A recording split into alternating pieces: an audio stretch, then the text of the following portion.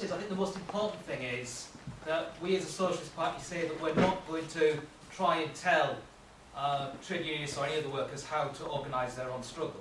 And we make this very clear that we're not going to try and take over unions or form any organisational links or do anything as a party. That the only effect we will have on unions as a party is hopefully to fill them with socialists as we persuade people to become socialists, because there's nothing that aggravates people more than Toy Town Trots taking over their union branch and trying to use its funds to pay the groceries for their local demonstration squad, or whatever it is that they're trying to do this week, Molly. He knows that. And also to try and take over our union branches, so that because if your branch secretary is therefore obliged under discipline of that organisation to do what it says. The second point I'd make is that the job of trade unions fundamentally is to win. I think that's the most important thing, and if we, as far as I can see, we only strike when we're losing.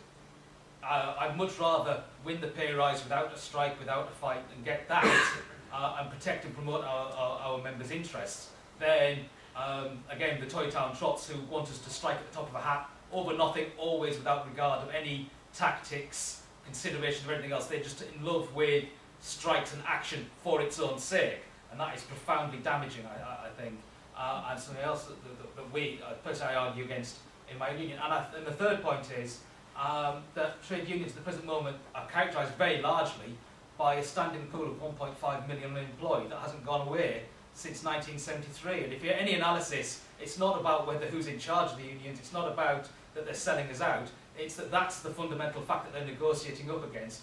There's this huge pool of unemployment, and ultimately that means that they have to back down and agree a deal at some point. And as long as that's going on, that's going to define what our trade unions do and why they look so quiescent.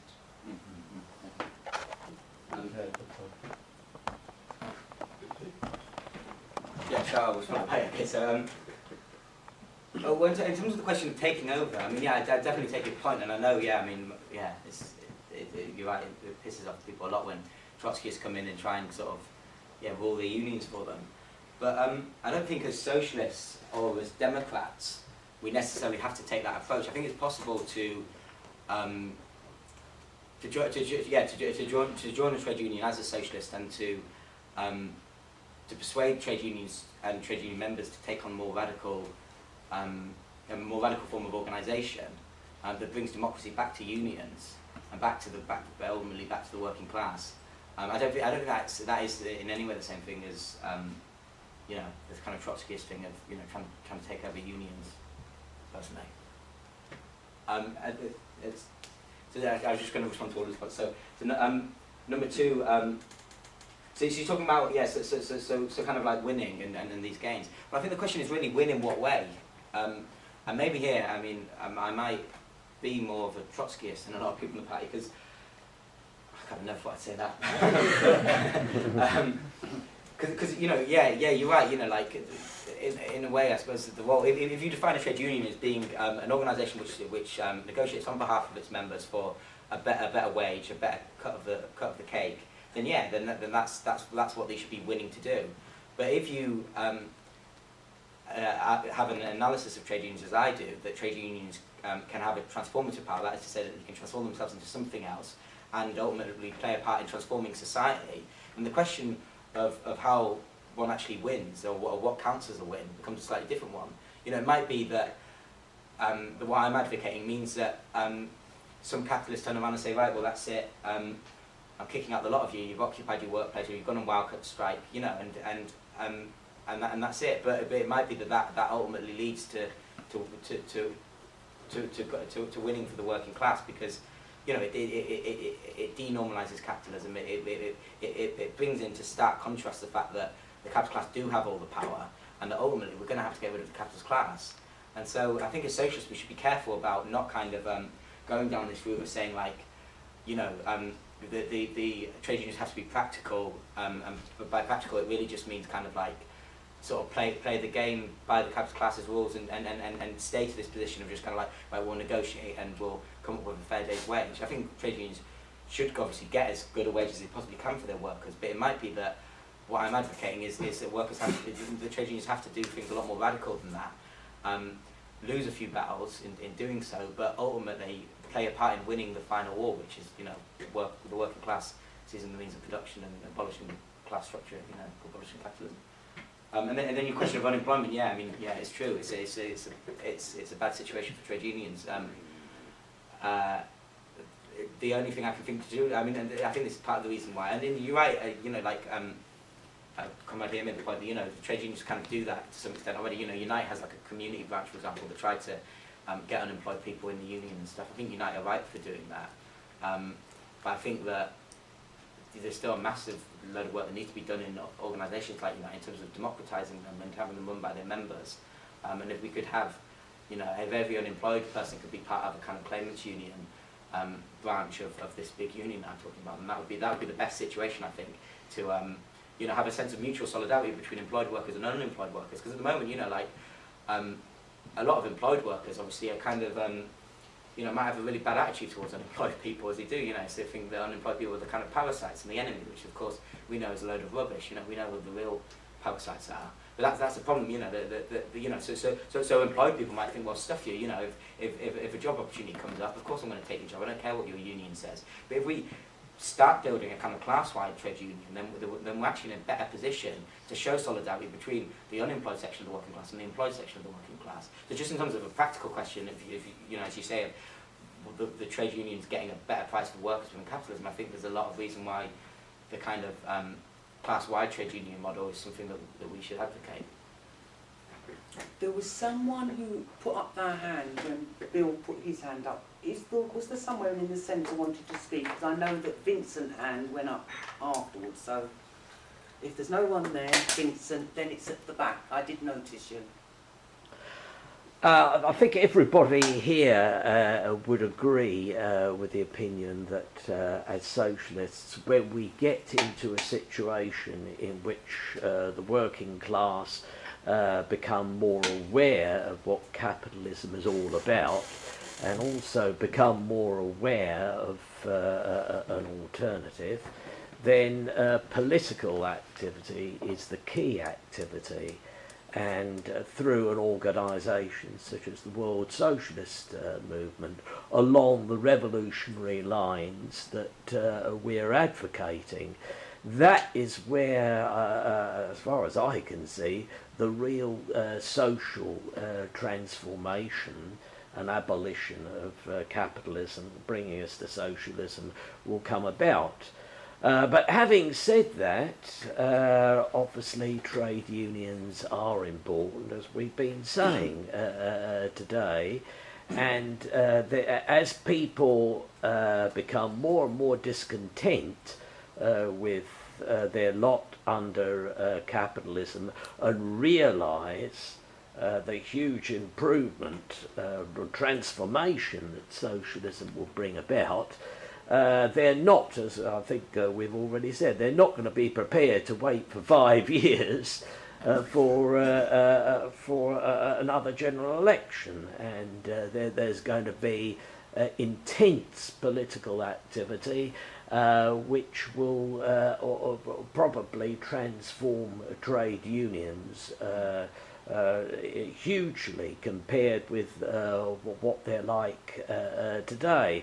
Now, whether workers, these revolutionary-minded workers, eventually becoming a majority or approaching a level of majority, whether they will seek to transform the existing trade unions that we have now, and ignoring the reformist demands of their leaders and things like that, and taking over committees, whether they'll do it that way, or whether they'll do it through a single union type of organisation like the IWW, will clearly be up to the people at the time who democratically size up the situation, because so obviously we can't really make hard and fast rules. All I'm really saying is that, yeah, there's nothing wrong and everything right in having revolutionary minded trade, well, unions. I don't like this trade trade is connected with capitalism, isn't it? Why not just say, for our purposes, unions or unions of workers? Yeah, let them go that way, but be under no illusion about the power of the state, as long as the workers are not in the are still in the majority. But the important thing for the change is political action. Okay. So, sorry. can I respond to that? So, yeah, so I think this is what I'm trying to kind of critique about the SBGB thinking on this. It's not necessarily all of the SBGB, but you know, there's this kind of idea, and you kind of, the way you described it then, it sort of implies that there's kind of this afterthought that happens. So you have the kind of like the political thing that happens, and then there's this kind of this sort of, you know, and of course, you know, when the political thing starts happening, there will also be this this kind of change in the trade unions. But that's the kind of thing that I'm trying to question, because I think that we need to approach it more kind of sort of dialectically or reciprocally than that, and say that, yeah, sure, okay, so as socialist ideas develop, then unions will become more class-wide, will become more leaderless, will be more radical in their demands and all of these things. But it works the other way. The more that we can encourage unions to become leaderless and to become class-wide and to become radical in their demands, the more that we'll get socialist consciousness. And there's this kind of toing and froing between the two. And that's what I'm kind of trying to argue for, you know, and there's two sides to the coin that need to be kind of thought about here. And it's not just kind of like that, yeah, you know, this kind of afterthought, you know, come, you know, once you've got 51% of the population that are socialist, and of course trade unions are going to change, it's part of the process of getting to the 51% of socialists, or, you know, hopefully 80% or 99% of socialists, is, you know, in the population, is through unions. You know, it's a dialectical thing. So, yeah. From the back. Yeah. I hate to say it, but the problem is you have to ask yourself, are we the Red Conspiracy Party? Yeah? Because if you want to have... Speak up a bit. you have to ask yourself, are we the Red Conspiracy Party? The reason I say this is, if you want a political union, it's very simple. You have a non-political union that is engaged in the workplace struggle, and you leave it that way. All of the members of that union can go away, sit around, have a pint, have a political discussion, and agree either to join the same party or otherwise to have the same political programme. And then, through that non-political format, all of those members will be expressing those kinds of demands. That is fine. We're great with that. However, if you try and make the union one where, instead of being a non-political union that could be used in that way, you're trying to put in either specific programs, or you're trying to create a manner whereby what we would consider radicalised workers would be able to direct the activities of that trade union in what we call a radicalised manner. What you've actually done is exactly what the Trots try to do to every single union, which is to take it over and to use the resources and the time of those members to those members' own detriment. And those members are not stupid. They know what's going on, and they know that basically their dues are going on to like paying for someone else to either the time of someone who's just going to work on Trotskyism, or the actual resources that they buy themselves. You know, the paper and pens and things are going towards other people's resources. So everyone turns around and says, "Why join a union? It's full of Trots like money." Yeah? So instead of that, what we say is that you can have a political union, but you do it honestly.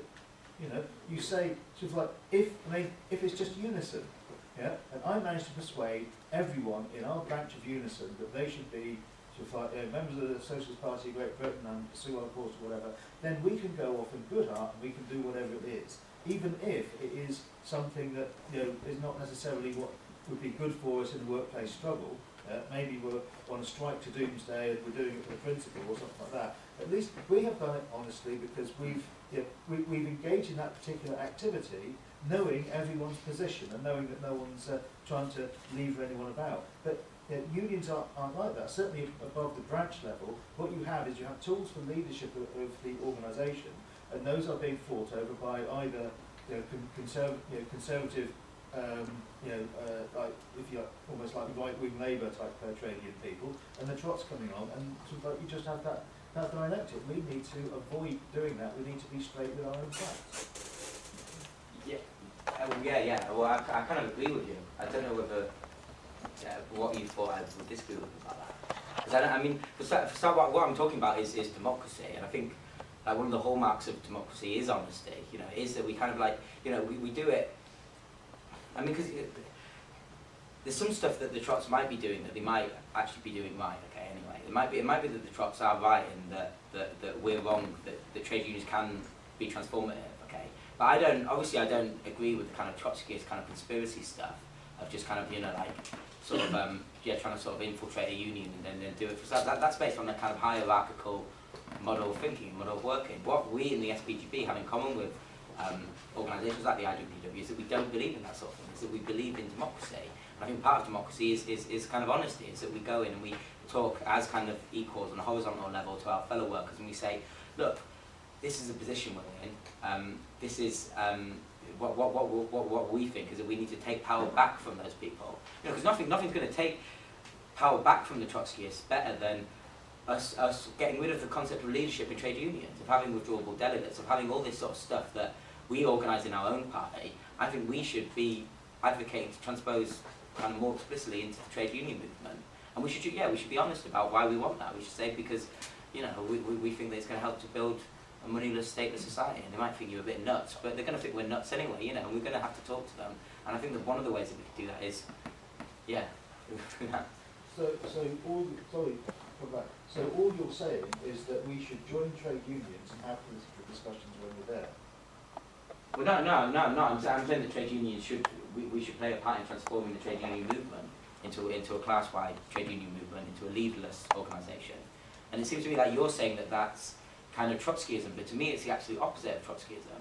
If what we're talking about is a class-wide trade unionism, a leaderless organisation, full democracy amongst all the members, and you know, a kind of big, like, you know, piss off to the leaders, then whether the leaders are conservative Labour Party types or whether they're, you know, god-awful Trotskyist authoritarians, either way, that's you know, we get rid of them. The best way I would say of getting rid of them, the best way of dealing with bad leaders, and the Socialist parties, we say this all the time anyway, the best way of dealing with bad leaders is just to not have any leaders at all. You know, you can't, you know, if you have a structure in the union in which people can take power, then yeah, you're always going to be at the kind of whim of Trotskyists. And I'm certainly not advocating that members of the SPGB should try and apply for positions of leadership in the union. I'm just saying that as members of the SPGB, we should seriously consider democratising trade unions, and not just democratising them because it puts them in a better bargaining position and because it's better for the working class within capitalism and all of that sort of stuff, which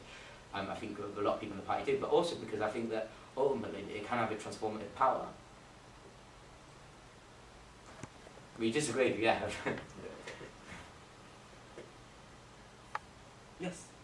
Well, I don't really have any contact with. When I was last in regular employment, I was a member of a union, but now I don't have any contact with the union.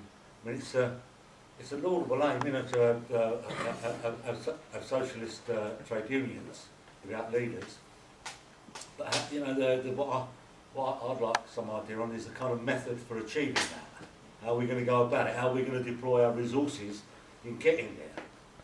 And then once we know that, then we can, you know, work out whether it's a worthwhile project or not, and you know, how much success it's likely to have. I think the only real way to honestly transform a trade union is to just gather in more socialists so that they become a bigger percentage of the trade unions and have more say. Yeah. Well, I agree with that. That'd be the perfect way of doing it. You know, obviously, you know, if it goes that way, then that's great. You know, if we end up, you know, if we kind of in the realm of ideas can persuade a load of people to be socialists and then join these unions and transform the union, and if it goes that way, then that's brilliant. What I'm saying is that we should explore, though, that it might not go that way, and that one of the ways that it doesn't go that way is that if we can democratise trade unions, then we can kind of empower the working class in such a way that might lend them to becoming socialist. So this is what I mean about the kind of dialectic of it. Yeah. My question was, but how do we set about it?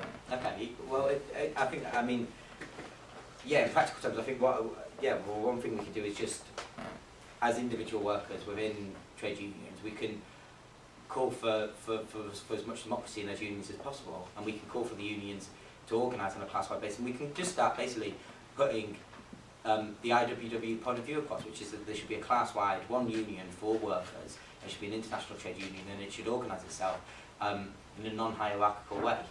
And I think that's what we should do. And whether that, whether, as I say, whether Unite or the NUT or whatever proves to be malleable enough for us to be able to democratise the NUT, then that's the kind of question. Or whether it proves that it can't be malleable enough and we have to join the IWW. There might be that we have to kind of dual card for a bit and persuade our fellow workers to join. But the workers that we're getting to join the IWW, they might not be socialists, but we might be able to persuade them of the need to get rid of leaders, for example. But they might not be fully persuaded that the abolition of the wages system is possible. But that to me is a good starting point and a good foundation in terms of going the other way about it, where we have a foundation within the trade union movement where they're more receptive to then socialist ideas within the kind of ideological frame. You see what I mean? Yeah. But I think personally, when I first joined the party, Cheryl Evans, who's no longer with us, in conversation told me that knowledge was power, and that if he had more knowledge than me, then he was more powerful than me. But then if he shared the knowledge, the power of that knowledge was more than doubled. The whole is greater than the sum of its parts. And I think that if we're in trade unions, I mean, what we do, as I did when I was working, if people are interested, because you can't buttonhole them. People are interested. You just give your analysis and proposition, and it's up to them. So. It's a matter of resources. The more of us there are, the more of us are in trade unions, the more effect we can have on them. I don't know. I just don't see where we're gonna. How we're gonna. I mean, we don't have the resources to start. Basically, it's just getting people engaged with trade unions, and that's it. And just putting the case, and then once we put the case honestly, then they can make. That's my point. Then they can make their own conclusions what to do. Just in the question of democracy, in their union at one time, the members could elect the delegate, the man who would go and take up the cases as a union official among the employers. And in the face of that, that would seem quite a democratic thing if the members are voting for the actual delegate and that type of thing. And of course, there was another group in the union who obviously didn't fancy that idea. And of course what they say is, no, what we need to do is get folk who are better negotiators. And the only way to get a better negotiator is for us to interview them and so on. And eventually that is the way the union turned out. That anybody that gets a job in the union is obviously being vetted, as it were, by the boys up top. And they decide if he's going to be good enough. And quite obviously he's the type of guy that's going to tell them about how the Labour Party's a great thing and so on.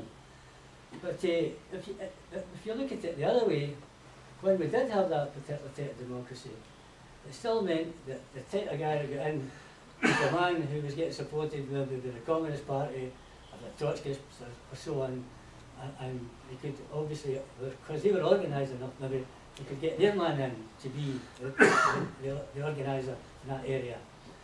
And well, quite obviously, they weren't all talking about socialism either. So the democracy side, it's what democracy we're talking about. So this is where I can only get back to the idea that, as I was saying at the beginning, that the Socialist Party obviously tells people to join the union and so on, and we're certainly not against democracy if it's going to be the type of democracy that we're thinking about and so on. But at the end of the day, you're still left with a situation about the politics of the members and how the members' politics going to be. Well, at the moment, as I was saying before, if you're talking about occupying a factory and so on, the unions at the moment, because they've passed the redundancy payments and all the rest of it, they take credit for all that sort of stuff. When it comes to a redundancy, they say, well, as long as there's no forced redundancies. So the door's open for them to run down the business at will. And as long as there's no forced, it will obviously reach the stage where there is forced situations. But under the law, because that's the law that we're agreed with, that as long as the employer has going to pay out so much, you know, according to the law, then you're going to actually be breaking the law if you know, if you're going to start saying we're occupying a factory or is it? Because the law states that the employer can obviously, given the circumstances, reduce the squad. Whereas, you know, so you'd be saying to them, or that argument would be saying to them, okay, you occupy the factory, but you're still stuck with the ones who might still think they're going to get a job, and they're still, you know, if they stay where they are. And of course, if their turn comes eventually, they'll still get all the benefits. But there's always that threat now, where they can say to them, well, if you're not going to do that, then the redundancy payments and all that's not going to come, and you're going to find a very difficult situation to you know, to even carry out that particular policy of saying no forced redundancies. So I can't see other than a political understanding coming from the working class. You know, I don't know how we're going to do that because it's not working for us at the moment. But that's the only way we can get it.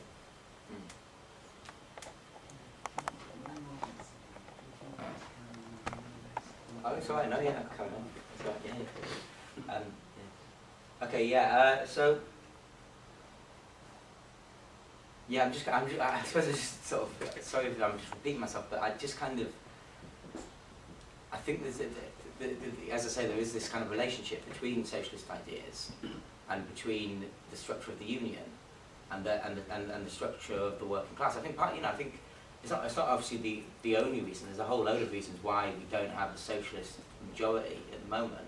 I think a big part of it is the fact that working class activity and working class forms of self-organisation have been kind of co-opted by the ruling class and been kind of put into the Labour Party or been put into these kind of hierarchical structures. So what originally, you know, if you go back to kind of like Tolpuddle, would have just been a few workers meeting up in a field and saying like, what we're going to do kind of thing, deciding amongst themselves, saying like, okay, you go ahead and go and do this or whatever, you know, just kind of deciding on a really basic level, has become a kind of really hierarchical form of organisation.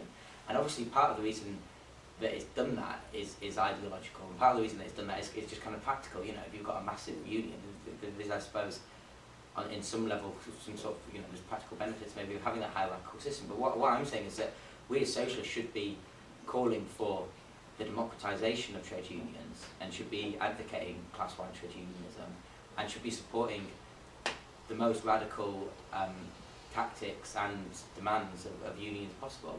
And there are practical questions within that. Yeah, in capitalism, I think that, you know, a lot of it will fail. But I think that I don't think that we should just sit and wait for it to be the kind of outcome of the development of the political consciousness of the working class. I think that it works both ways. I think that with the development of the political consciousness of the working class, we'll see more radical trade unions. But with more radical trade unions and more power in the hands of the working class, socialist ideas will be able to develop. And that's why I think that, yeah, the party should come out more kind of explicitly in support of the one legalist trade union model, rather than just kind of like having this approach I think we have at the moment where we just say, well, you know, unions are unions, they're defensive models, do whatever you think is practical, whatever you think is best, but no actual real kind of notion that they might be transformative and there might actually be real questions of principle in the way that we organise a trade union as socialists. And questions of these trade unions advancing socialism. But yeah, I mean, you're right that there's problems in trying to get unions to advance socialism, but then there's problems in trying to get a political party like the SPGB to advance socialism. You know, there's all sorts of problems, there's all sorts of things that might not work about it. But I think then at least we'd be kind of like playing both sides of the game. To come back on a brief point about the question of unions negotiating wages. Kind of my key point was, if you have a large union with large amounts of non-socialists within it, if it starts to do anything that impairs with its ability to successfully negotiate wages, and say you have the minority of socialists within it calling for ever increasing occupations, what have you, if that's not winning the wages, then the non-socialists will go off, take the union away with them, and you end up with a union, because someone will have to always have an organisation that negotiates the wages. So you can have a revolutionary socialist trade union, but if it's not negotiating the wages successfully, then a union will come back and the non-socialists will largely staff that. And the extension of this is, I don't see a necessary correlation between trade unionism and socialist consciousness. I mean, no one's here calling for us to join rugby clubs and turn them into revolutionary organisations. And there's just as little correlation between kicking an oblate spheroid around the field and negotiating wages and socialism. Yeah, well, yeah. But I think for starting, you're just setting up a bit of a kind of false problem there, because I think it's not a kind of either-or situation. If you have radicalisation amongst a trade union, right, and if the trade union is organising for its workers, and if the demands and the political opinions of the workers are more radical and go beyond negotiating wages, and the long-term goal is beyond that, then it puts it puts it in a much better position. You know, it's a bit like I think of an analogy here. So it's a little bit like if, you know, we're kind of like bartering over something. You know, if I say to you, I want to buy something off you, right? I want to start with the lowest price possible, right? I want to say, right, I'll buy it off you for £1. I might know in the long run we'll probably settle for about £5, okay? But if I go in and say, right, I'll buy it off you for £5, then in the end it's going to come out as £10. So in a way, I think that the radicalisation of trade unions is to the practical advancement of the kind of day-to-day struggle for workers, and it's a kind of false problem you're setting up there, because workers, yeah. That's what I think. You're shaking your head. So. Well, I mean, take my own union, where there's a lot of low-paid members who are extraordinarily reluctant to strike, and so therefore all that can happen is that the union negotiators eventually have to settle. It's remarkably difficult to get them into a strike at all. And as long as those sort of people remain in the majority, no matter how you know, an active minority might well be very active and very radical, as long as the vast majority of the union are fairly sedate, then that's all the union's ever going to be able to secure. And the radical minority will have to go along with the non-radical majority. Well, that's true. Yeah, of course it's true. Yeah, but that's exactly the problem. You know, like it's a kind of, I think it's like the sort of basic socialist proposition as well, that like, you know, if you own something, you kind of take care of it. So if you in the socialist side where we actually own the means of production, we own the planet, we give a damn about it and we take care of it. At the moment, the working class don't own the trade unions. The trade unions are owned by Trotskyists on one hand or conservatives on the other, as you say, you know, and that's the problem. So when we democratise trade unions, and when people actually feel empowered by being in a trade union, feel like their kind of opinions matter as a trade union, and feel kind of like a human being basically, feel you know, that like their activity in a trade union is an unalienated form of activity, it's a kind of self-affirming form of activity, then I think you will find that you'll have a kind of less complacent working class. And at the moment, you know, I don't think it's any coincidence that this kind of whole trade union history has found itself just completely kind of sapped up in either kind of like sort of left-wing reformism or just kind of like this kind of conservative stuff. And I think that's a big reason why you have complacency among the membership of trade unions.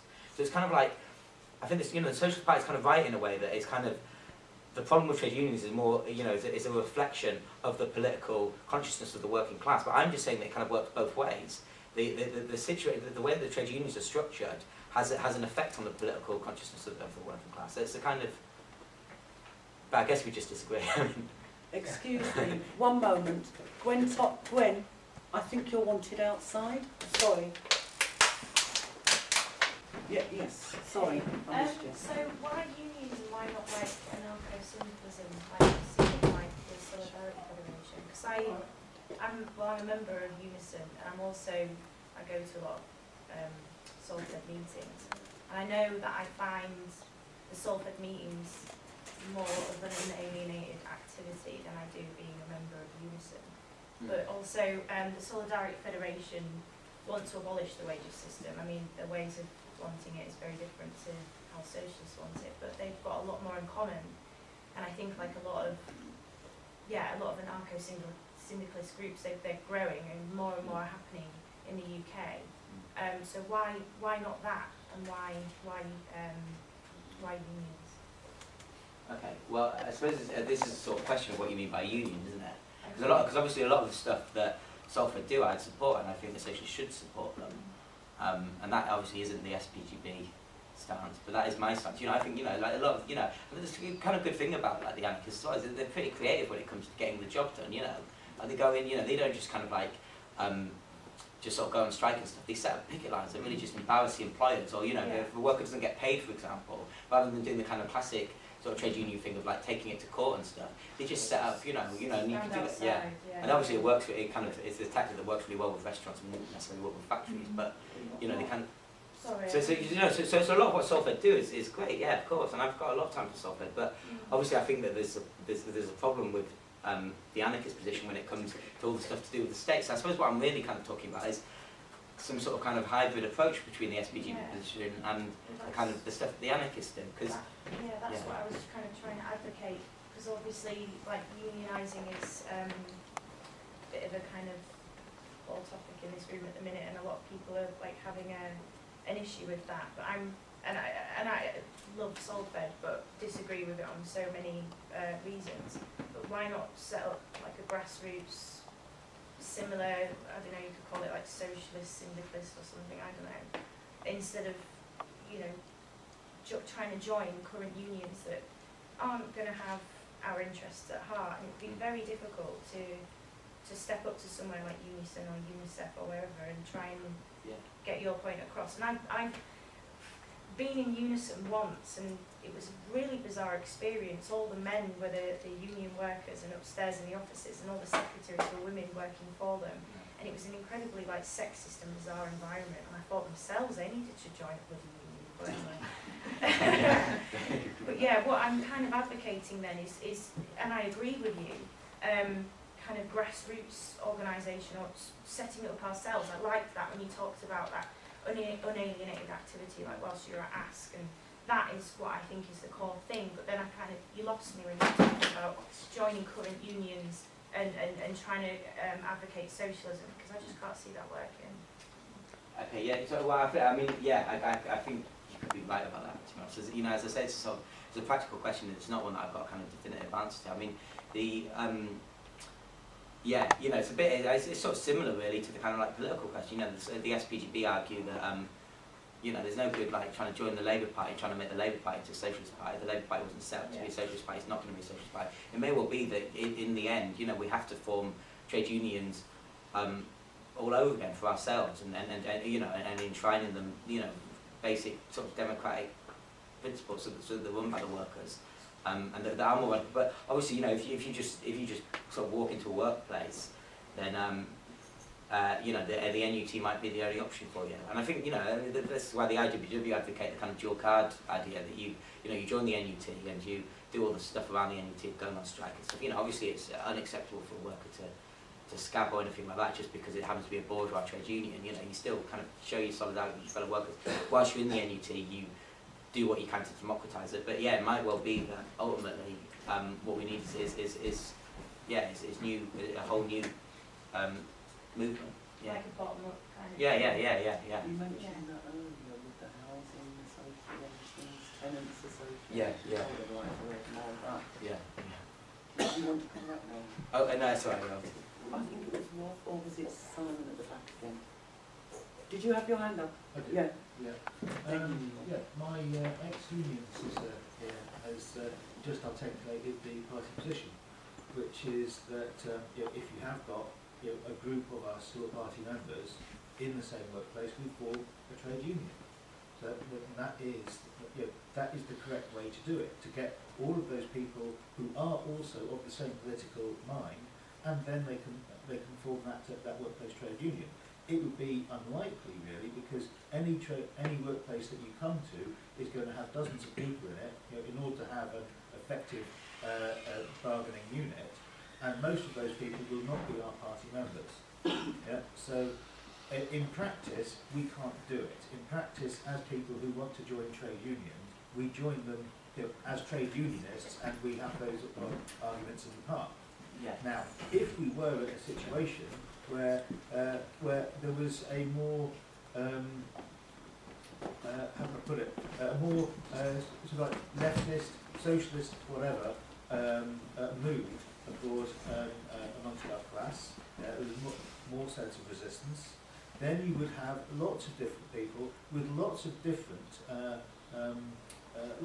ideas along those lines in your workplace, and you still could not form a consistent political trade union because you would always be marginalising some people who are on one side who think something about syndicalism, on another side who think whatever. So there's really no point that you could actually form a union that was nearly as effective as a proper existing trade union without stamping on your toes before we've already got whatever society we've been aiming for. There's no point in the middle of that you can set up a trade union that is not, not hampering itself by engaging in needless political activity. Well, that's one kind of question. Though. Why is that? Because the early union movement wasn't affiliated to the Labour Party. It wasn't, it wasn't, it was set up by workers, right? Workers did it. So what I'm asking is why, it's not necessarily that like we set up like a purely socialist union. Everyone in that union is socialist. I'm just saying that we should have a slightly more nuanced view. It's not just that kind of like we either have this kind of like union full of like pure socialists who just members of the SPGB and advocate socialism, and as the SPGB develop, obviously this union would develop, or that we have kind of like these kind of like we resign ourselves to, oh well, it's the NUT, what can you do about it? Affiliate to the Labour Party, blah blah blah. What we do is we actually say like, let's get into the union movement and try and democratise the union movement. Democratise it, not necessarily make it to a socialist thing, but democratise it. And by democratising it, I think we're going to be laying some of the foundations to create a class-conscious, a socialist-conscious working class. So it's not. It's not really like.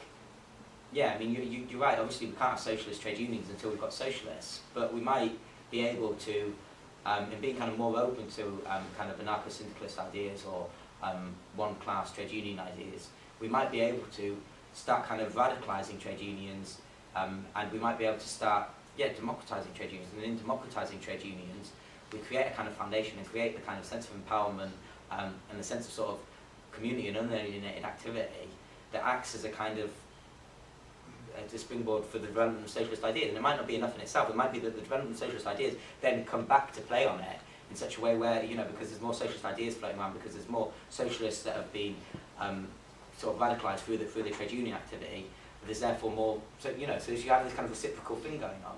But I think that the problem with the party stance is that it just takes it all from one angle. It says, once we've got socialists, then we'll have socialist trade unions. But I think that like we might not be able to get like, full-on socialist trade unions, but if we democratise trade unions and if we organise around, the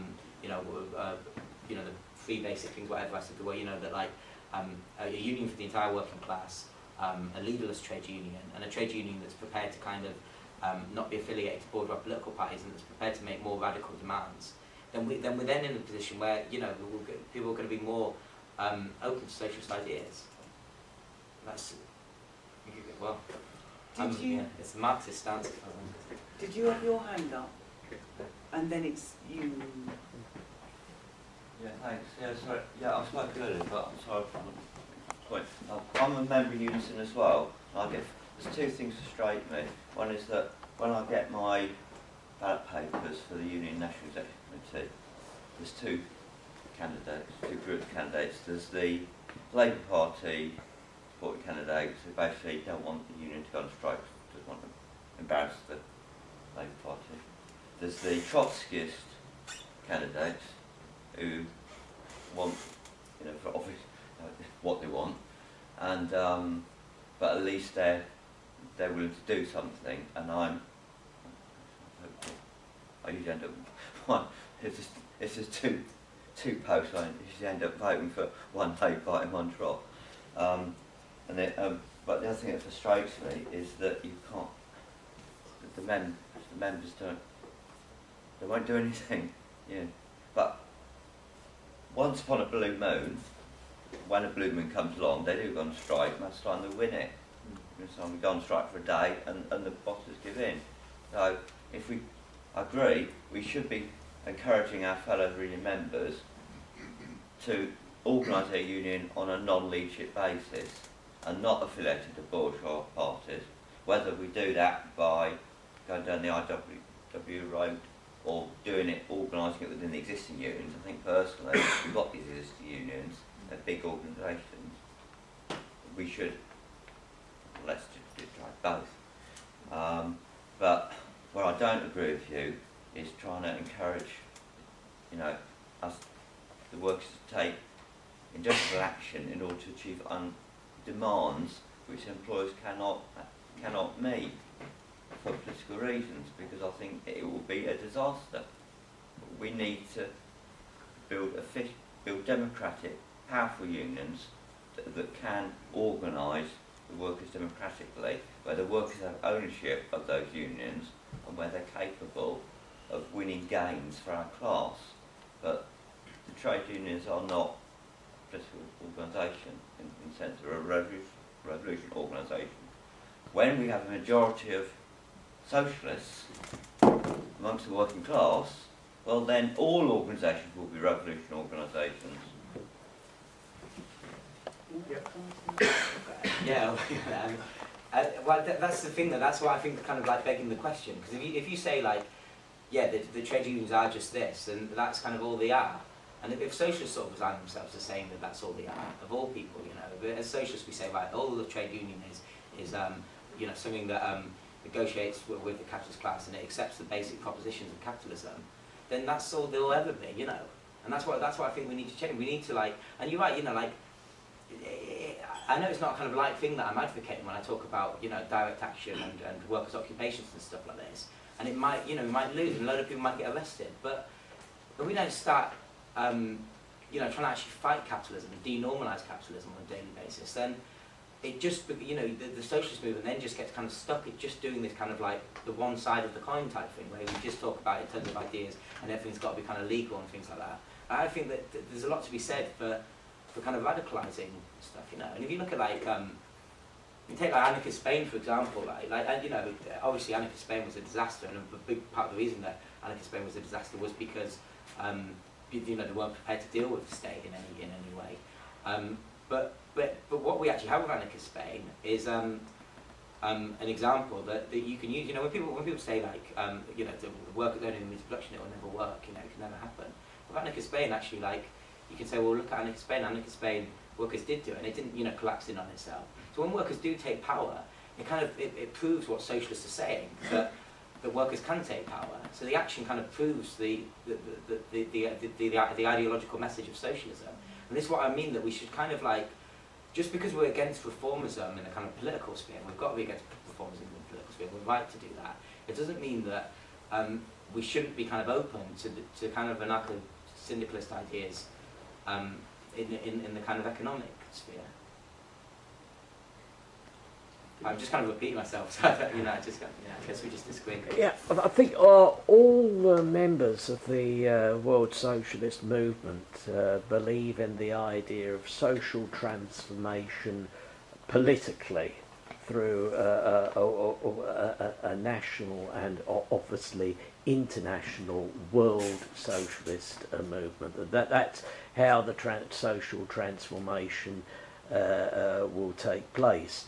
But as far as the more I hear about any references to trying to take over existing trade unions, in inverted commas, the more different that is going to be from actually bringing about a socialist revolution, because the existing trade union movement has been absorbed decades, maybe 100 years or so ago, by capitalism. And as I come back to this word trades, I would suggest if we do set up our own unions, we call them something like socialist or workers socialist union, something like that. That's just a suggestion. Obviously, that there are other alternatives, but let us not use the word trade. Now, not just because capitalism is very much all about trade, but when we talk about trades in trade unions, it's divisive. We're talking about the workers in a certain factory, or teachers, or librarians, or whatever. Divisive.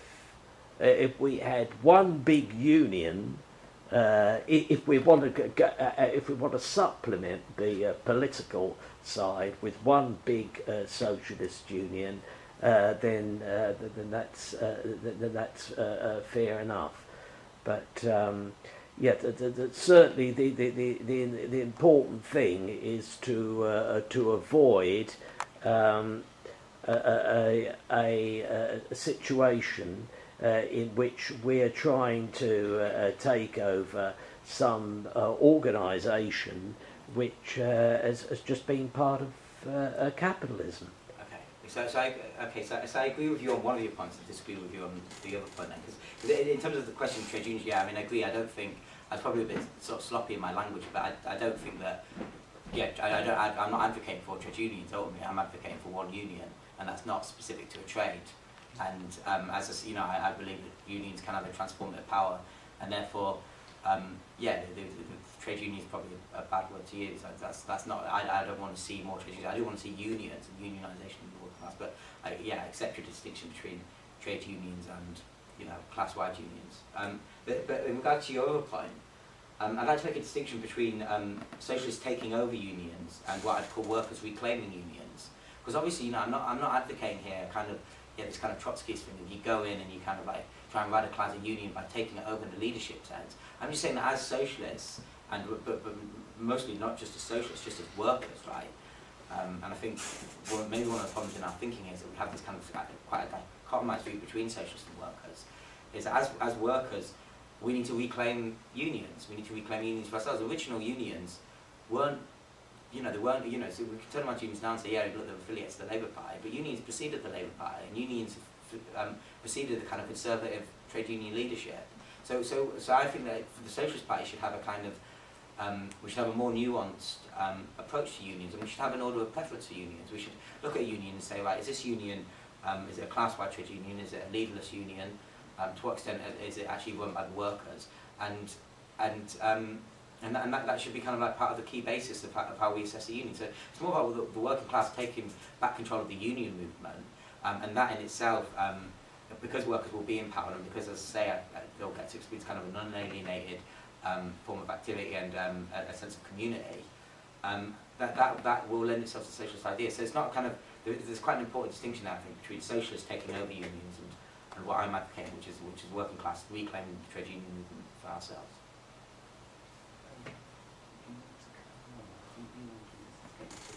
Okay, yeah. Is there any short question, and we'll give Johnny a rest and take a little break? Or do you wish to carry on? I see no hands up. John? Yeah, tea time, yeah, of course, yeah. Before we rush on,